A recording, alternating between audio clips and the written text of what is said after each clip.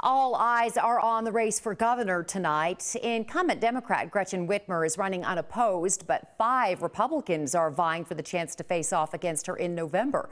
Our Ray Strickland reports. The primary race is a microcosm of what's happening nationally within the Republican Party.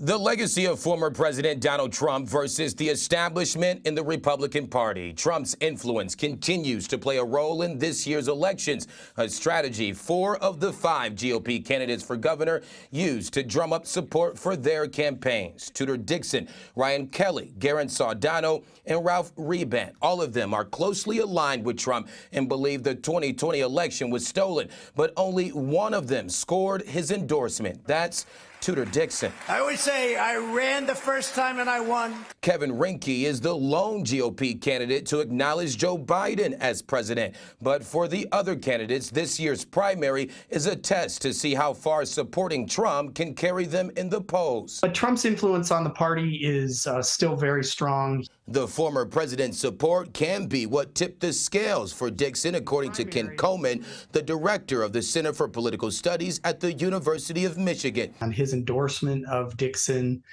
was able to make her stand out. But will an association to Trump be enough to defeat incumbent Governor Gretchen Whitmer in the general election come November? Corwin Smith is the chair of the political science department at Michigan State University. He says the GOP nominee should broaden their message to appeal to all voters.